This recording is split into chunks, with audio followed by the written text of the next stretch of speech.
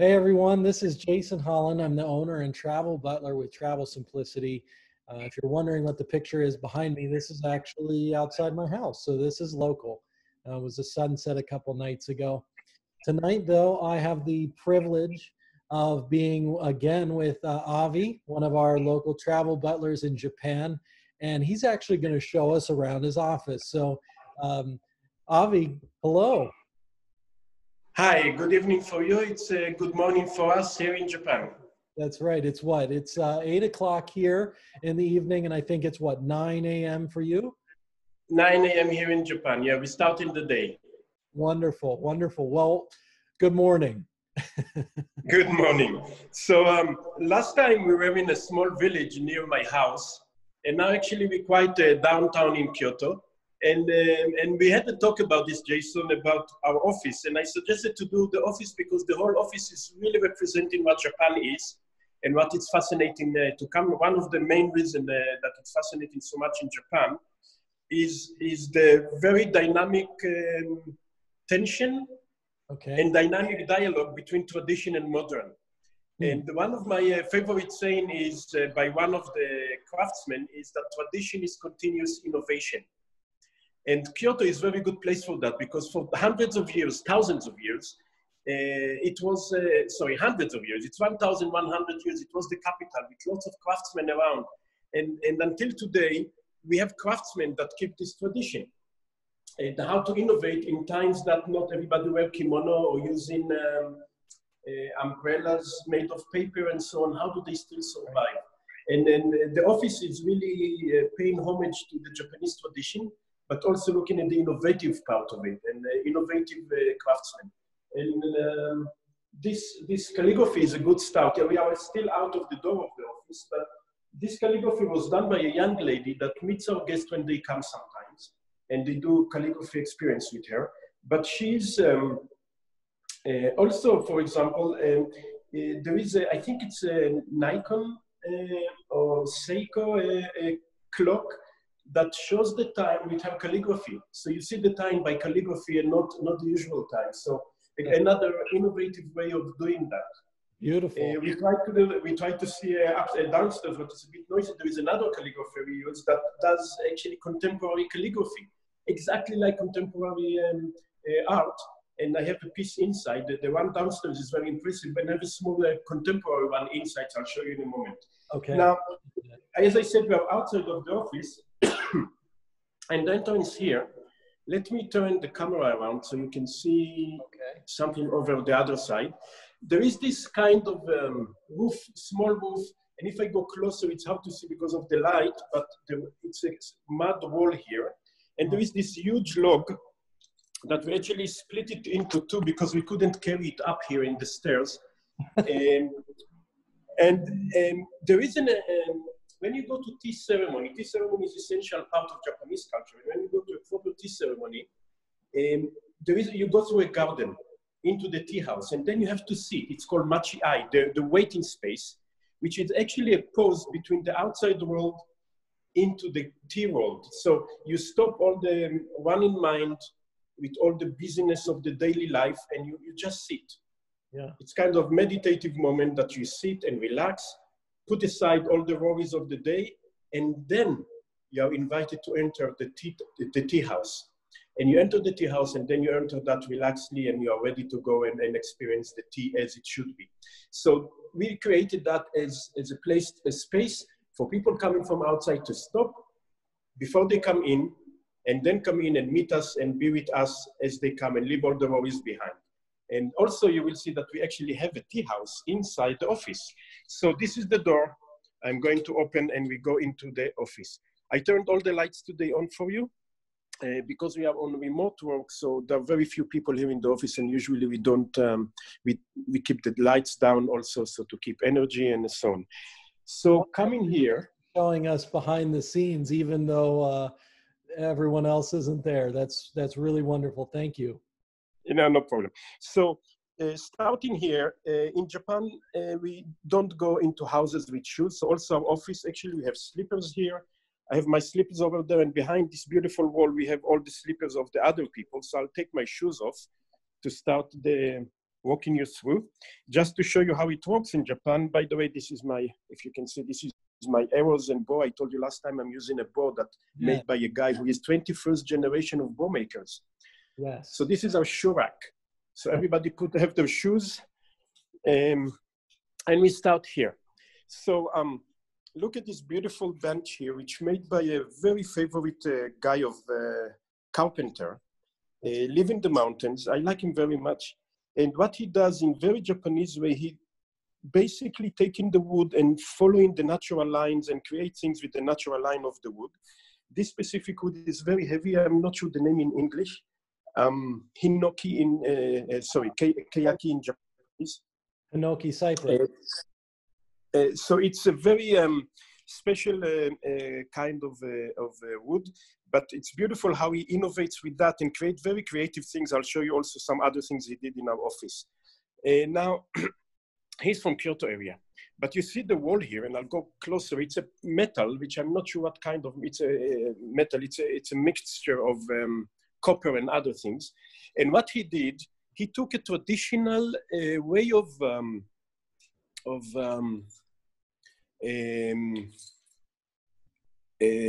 craftsmanship that used to be in Japan. They made vases of that. They made some artifacts for daily use using metal, which used to be very popular in Japan, but it's kind of boring in the eyes of modern eyes. And he thought, how can I continue? Because nobody bought his stuff anymore.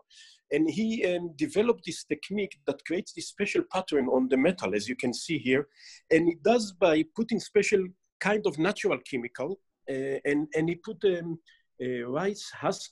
You know, when you turn rice from a whole grain to white, they have all the leftover that they take out. So he put it on and he burned it. And he burned it together with some other organic materials. And it creates that beautiful pattern on the metal. So this is very innovative way. And you can see it right here, it's all metal. And actually for a long time, I was thinking, how should be the office entrance be? How this wall should be. And I was looking for different ways. And then I found that it wasn't cheap, but I said, I want to support him. Actually, the whole company went to that area to see craftsmanship. And then we said, we want to support him, and it's beautiful, and I never regret. Look at these beautiful blue things here. It's the same artist. Okay. So this beautiful color, again, it's gained by natural material, using natural methods that he developed to, again, enhance what could disappear, actually, otherwise, as a tradition. Yeah. It's a beautiful one here. Now, going into the window here, look at this beautiful piece of pottery. What you see down here is actually done by, he put a piece of charcoal, and this is the stamp of the charcoal. It's a young artist who used very traditional methods, and it's actually a vase for flowers, which is very difficult actually to use even for Japanese, but he's very innovative and looking for new ways to use traditional ways. So again, beautiful. Look at the pottery down here. Sorry, Jason. Yeah, speaking of flowers, Ikebana is big there, isn't it? Very big. We have sometimes people put in some stuff here, as you see this one. Actually, I collected those in my house and put them on, so it doesn't follow Ikebana rules. I'm not Ikebana teacher. I didn't study Ikebana. I do want to, but I just put it for nice, even though almost nobody is here. Again, what you see here is pottery done by artists that use very creative. It's not traditional what you see here, but it's really using traditional aspects. The texture of the material and all that is, again, using craftsmanship that really supports the present time. Tradition is continuous innovation. Moving forward, we have a paper artist here who took pieces of newspaper. If I would go closer, you can see even the written under it. And he burned it. Here is Richard came in, and he burned that and used a piece of art from actually newspaper. Wow. So it's a paper artist to use in different ways. I don't know how much you can catch on the camera, but it's really beautiful piece. And you can see the pieces of the written newspaper down here. Oh, I do see that. In different places.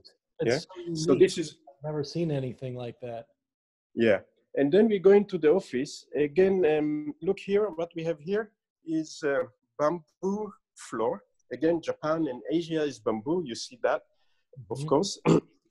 And this is a masterpiece of the office, one of the masterpieces. This is a tea house. Now, it's very special tea house because it's hectagon, which is completely unusual for Japanese. I also used pieces of wood from old houses they destroyed. So we recycled, like this piece here that you can see. They call it ramai. It's in old Japanese houses that they tear apart and build new apartments and all that.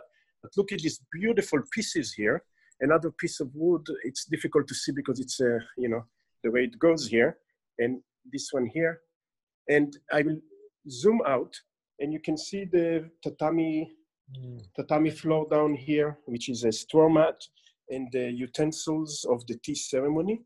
I What love is very special? I love the Go ahead. smell of tatami mats. Yes, especially the new one, the green one.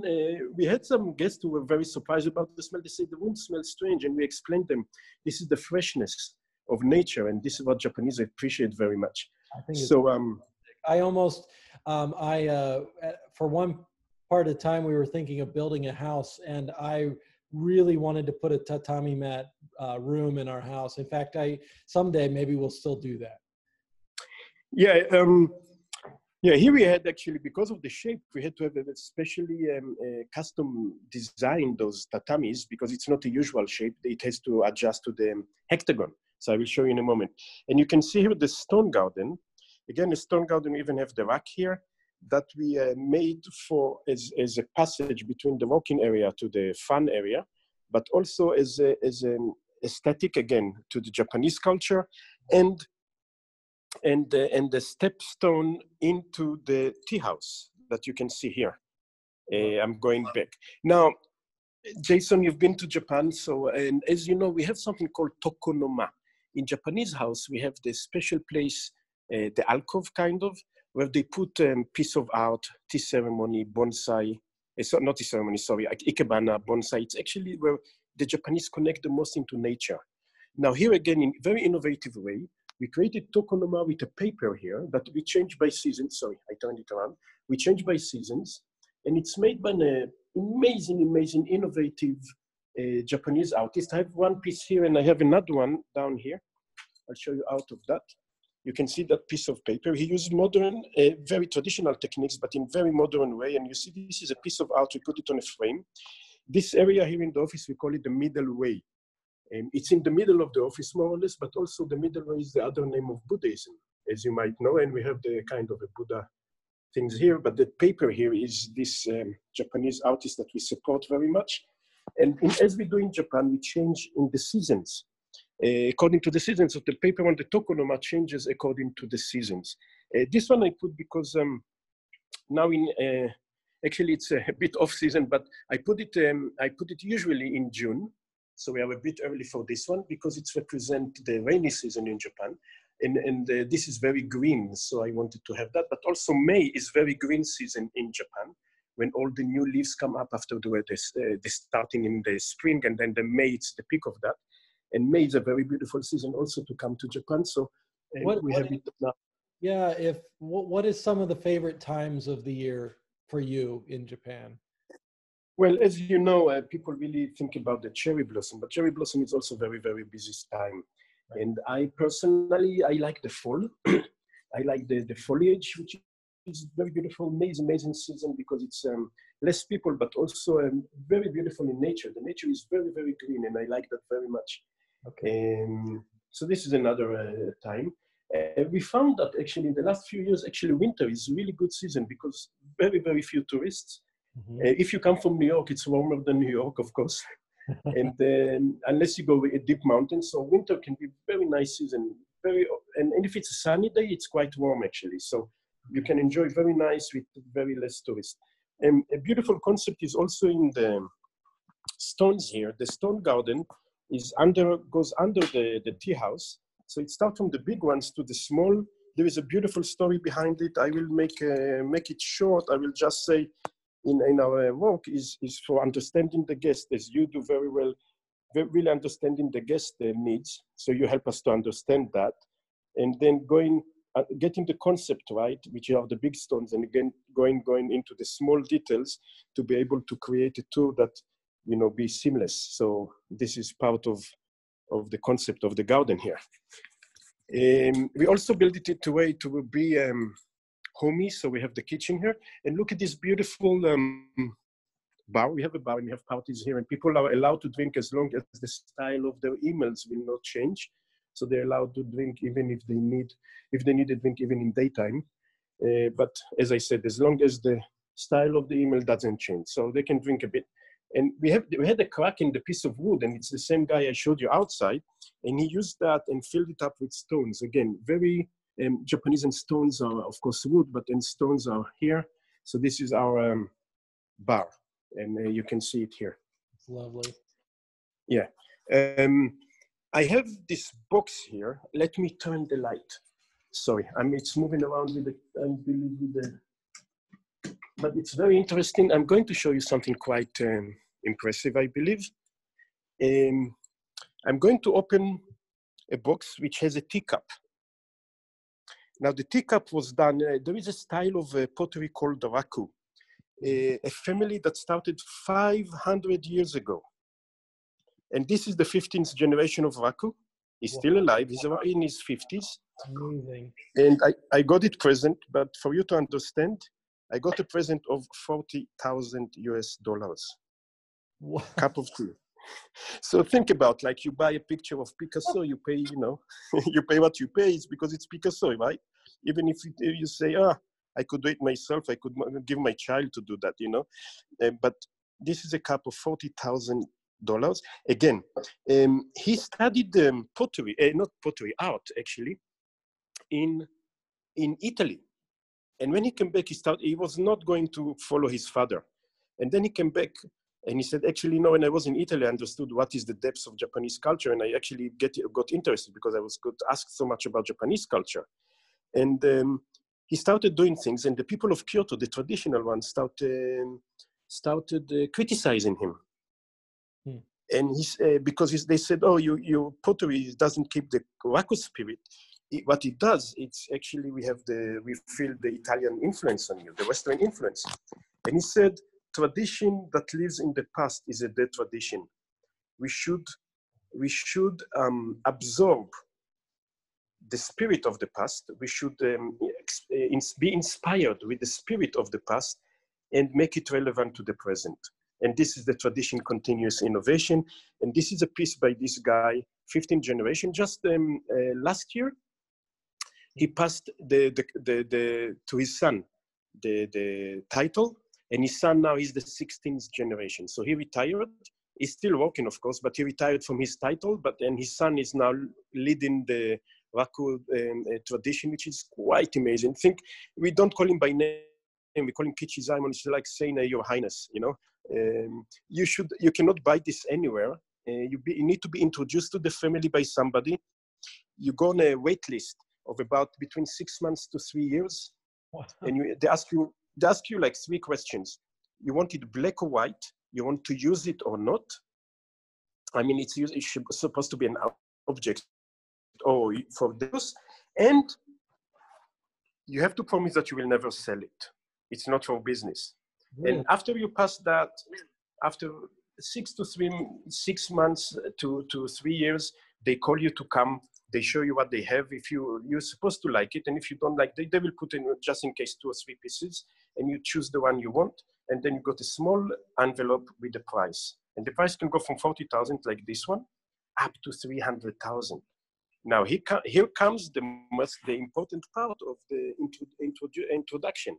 The person who introduced you knows that you will not run away, that you will pay the money and you will stand behind the conditions that were set. So we're looking at a beautiful piece. It's basically museum level, $40,000, and I was very lucky to get it present. I have some good friends and connections. So, and when we have sometimes people come, Jason, next time you come to Japan, please come and have a seat, cup of tea with me in this beautiful tea house, that we can drink tea from Raku cup. Many people in Japan would like that. I would very much. So for people, Avi, for people that don't know what Raku is, can you explain just a little bit? Yes, it's a very interesting story. there was, in that time, there was a shogun. Shogun was the military leader of Japan, a samurai who was the head of the state. Many of you heard the name. He was actually, practically, he was much powerful than the emperor, even though he was under the emperor officially. So he needed to have the stamp of the emperor for rules. So there was a guy who was studying pottery. His name was Toyotomi Hideyoshi. And he studied the tea ceremony with the greatest master ever of Japanese history, Sen no Rikyu. Sen no Rikyu was the top of the masters of all over Japan. And Sen no Rikyu had a good friend who was a potter. Sen no Rikyu was also a Zen monk. And his tea ceremony was coming very much from that tradition of Zen. And actually, tea ceremony is very much connected. Think about it as meditation in action. I mentioned that about Japanese archery. You asked me last time. So Japanese archery is also a meditation in action, and tea ceremony is the same when you connect it to Zen. And this friendship actually created, and the Sen no Rikyu told this potter, Raku was his name, he asked him, please, he told him how he wanted the teacup to be, the ultimate spirit of tea ceremony inspired by Zen should be. And this is how the Raku tradition was created. So they say that the Raku tradition is actually the direct express of tea ceremony by Sen no Rikyu, who until today considered as the top of the top tea masters in Japan in all history. And they have a very specific style of burning. They burn it actually in low fire. They use a very, very special kind of glaze, which is kept secret. Mainly they have blue or red. If I would take it to the sunlight, you will see even green here and all kinds of colors. And they also even, every Raku master pick up or dig the clay for his grandchildren. So they go 2 generations ahead and keep the clay for his grandmaster. So the guy now already, the guy who made this one, Kichi Zaimon, he already have the clay ready for his grandson. And his son that just now became, he will start digging for his grandson. So this is how they keep the tradition, and also the glazing. The material for the glazing, they keep in generations. So again, it's very common in Japan. In Kyoto, you have over 100 families that are have more than 10 generations. So we're talking about 500 years and up. Wow, amazing. Yeah. So I'm going again, the garden, and here is another piece. So we have the tea ceremony room here, and we have another space here that people in the office, you know, it's a relaxed place, they sit on the cushions. But what we used here is, you can see these pieces of wood. Actually, there are beams from old houses again. It's a house that's been destroyed in front of my eyes, and I went there and I asked them to give me these pieces of, you see the beams. Machiya in Japan is another word for houses that really disappear, and I'm moving around a bit. I hope you can get a better view here. So it's a space that we created in this way. Originally in the design, I was supposed to have another space that will be the future, kind of complete futuristic, will be all glass with no frames or anything, but we gave it up in the end. But so we created a tradition, the old houses that disappear, but we still really like this touch of a warm feeling of Japanese house. And actually you see this table, to express that warmness, what is holding the table under? Let me show you. How the Japanese used to heat their houses. So, you know, in old days, they used to have these containers with ash, and then you put coal in, and you sit just around it and warm up.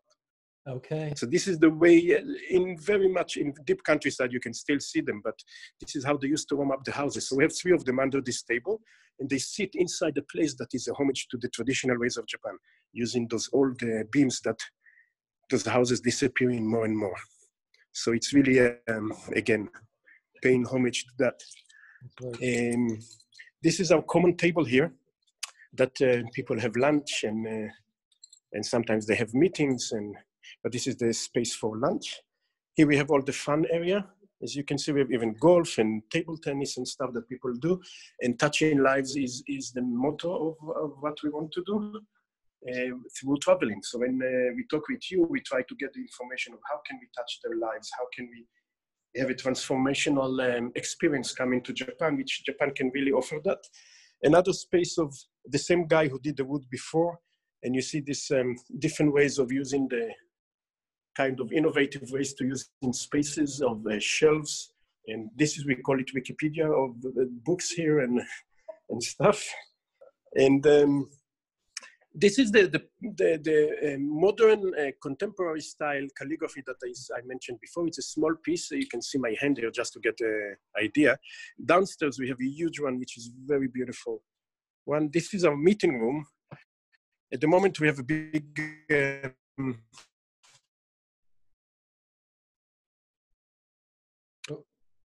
Avi, here again, a guy made. It's similar to, it's represent our logo with the tree inside also, but this is a very beautiful piece of, it's in piece because it's again represent our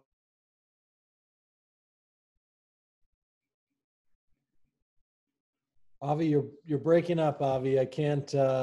paper and cloth. Well, she did wave this herself and dye it herself, the whole thing. So we have all these pieces on the wall, different pieces. Let me turn the light on. And then she teared apart. So I'm not sure how much you can see, but she teared apart this cloth, as you can see here, and then she tied again. The strings, different strings together. So basically the idea is that in travel, we put different cultures together, we put people who never would meet each other together, and this is how we connect lives, and we connect cultures, we connect people with themselves. I mean, a family that comes, if we can create those spaces for them to be together, the right space to experience together, then it creates a closer relationship. So this is the idea of this cloth here. I love it. Which, yes. What a great. So this is our, yeah. So this is our meeting room. We have also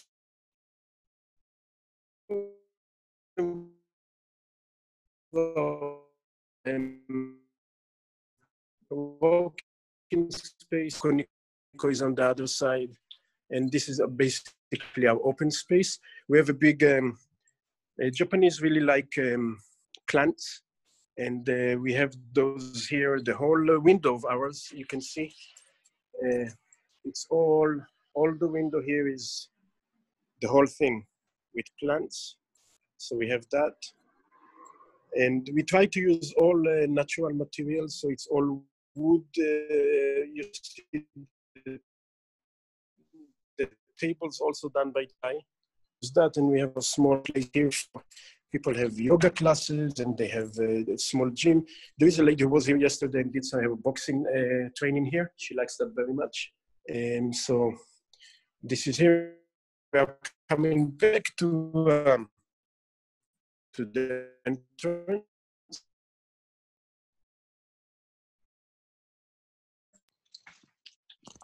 So very much, even for Japanese, when they think it's ulushi, which is in English lacquerware, but actually it's pottery. Oh, that one's pottery? Japanese eyes to make that beautiful thing. As you can see, it's not the shape of it, but asymmetric is again very important part of Japanese culture and Japanese aesthetic. Jason, I was talking without stop. You probably wanted to ask me something. No, I was just, the lacquerware is interesting. I actually have some lacquerware bowls that I brought from Japan that are absolutely beautiful. I love the red color, that deep, deep red color. I think is just beautiful. So, yeah, I'm trying to find a spot here with the light so you can see it's really, really nice. Again, we use it for flowers, as you can see that thing here in the middle. But it's really beautiful, and it really looks like lacquer. People don't recognize until I tell them to touch it, and actually it's pottery. And it's right here in our behind the tokonoma, that alcove I mentioned before of the tea ceremony place. I'm moving back, so you can see from closer the beautiful paper that this guy is making. It's again very innovative paperwork of this guy, which I like him very much. It's and our working space, by the way, is how we call it. Well, that's a good thing to call it. You have Yeah. you have such a beautiful office. Thank you for taking us around Gotham City. Yeah, and we had here, you see the cherry blossom. Somebody made at home all these flowers because we were going to have a party, but because of the corona, we had to cancel. So she brought it here into the office. Fun. So we have the tree, and we say thank you for many people. So we had a birthday party of all the people from January to March. So we will thank you for all these people, to each one of them that had this birthday. So it's here on the glass window here.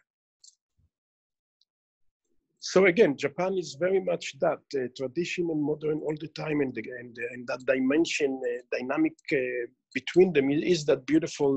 What makes Japan so beautiful, and I was coming and seeing once, we can come. But this is just an example, and living in Japan for so many years, I'm still, appreciating that and really trying to and we involve that, we incorporate that into our office. So every time we come, actually remember this craftsmen that doing that, and we try to incorporate our visits into these people. So both are benefits: the guests who come and see them, and the craftsmen that are getting exposed to and showing their art and craftsmanship to people. I think it's very beautiful. Just the attention to detail and the craftsmanship and just the aesthetic of the Japanese people and the Japanese culture is just something very, very special.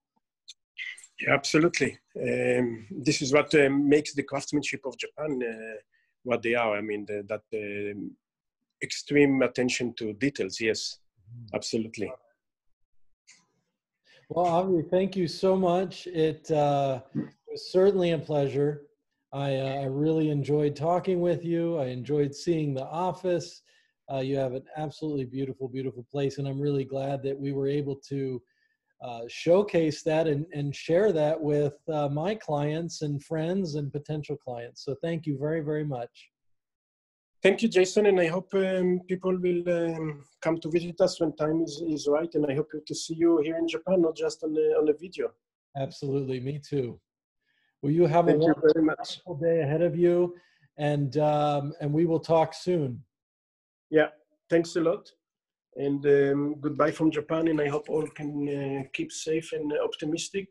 I'm sure we will be over that when time comes.